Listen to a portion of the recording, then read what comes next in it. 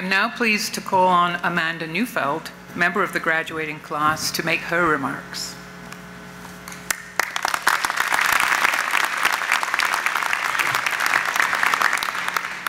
I'm going to try to move this. It's probably better. Thank you, Dr. Buzzard. Mr. Chancellor, honored guests, fellow graduates, mentors, loved ones, siblings, and caregivers, my name is Amanda Neufeld, and I'm a graduate from the School of Social Work, and I'd like to welcome you all here today and express what a privilege it is to speak on behalf of the Faculty of Health and Social Development and our graduating class. Before I begin, I would like to encourage everyone to recognize that we are on the unceded territory of the Syilx Nation, and I'd like to express on behalf of the graduating class what a privilege and honor it has been to learn and grow here.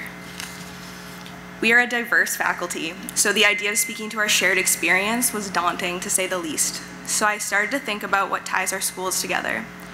We are a health faculty, and our commitment to professional practice and excellence binds our schools. But it probably doesn't come as a surprise that as a social work student, I couldn't help but focus on empathy and compassion as well. They are a common goal in all of the careers we hope to hold one day. We've dedicated our education to these notions, and now we will go out into the world and dedicate our careers to caring for others and ensuring that others are able to reach their fullest potential and live the most beautiful version of their lives. But now is a time for celebration, to look back on all of our accomplishments and all the good we've already done. We can start to plan later. We have all the time in the world to make a difference and accomplish the goals that brought us to UBC Okanagan and our program in the first place.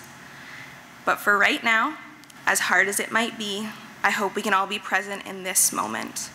And for the rest of the day, soak it all in, because we have all achieved something remarkable. So try to be present today.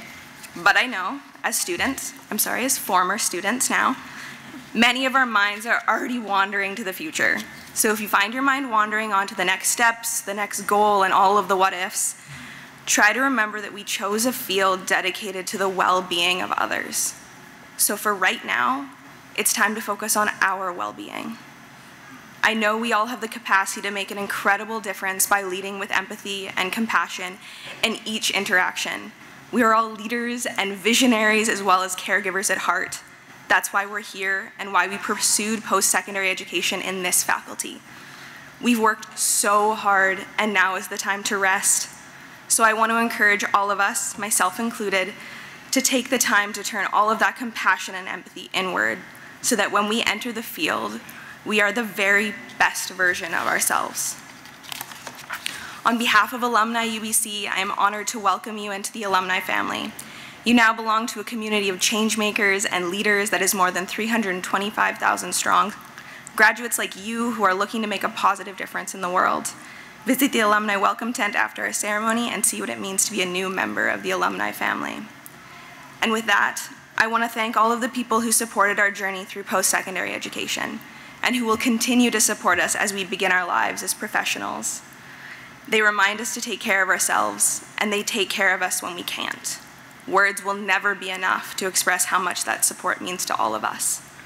And graduates, thank you for your commitment to leading with empathy and compassion as you work towards improving the health and well-being of our communities, both near and far. Thank you.